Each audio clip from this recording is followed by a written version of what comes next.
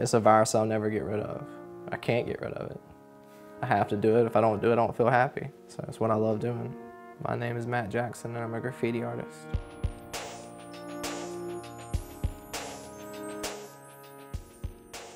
You know, I was a private school kid.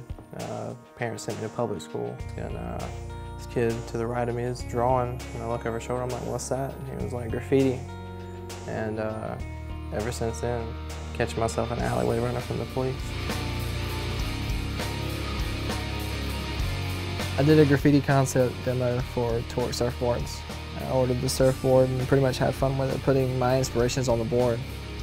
And it's those inspirations that it's a constant reminder of where I've been and where I'm going. I've never lost my place as far as my roots. And every day I go surfing or every day I'm in that water, it's a constant reminder of where I've been as an artist.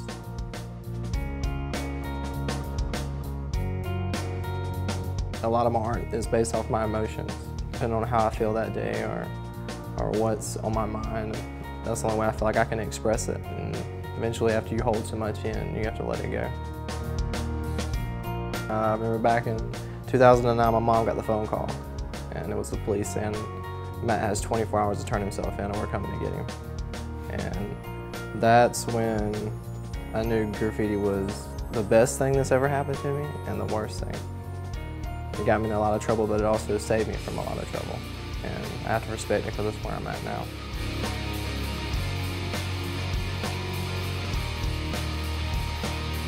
It's the guys that inspired me to do graffiti.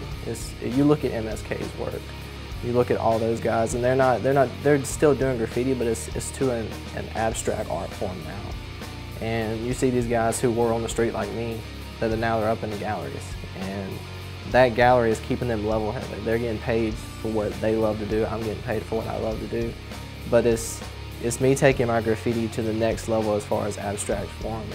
And I mean, you look at my work way back in the day of what's left of it to where it is now, and it's a complete 180. It's fine art now. It's still graffiti, but it's fine art.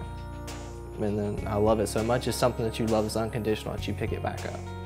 And graffiti is just something I can't let go.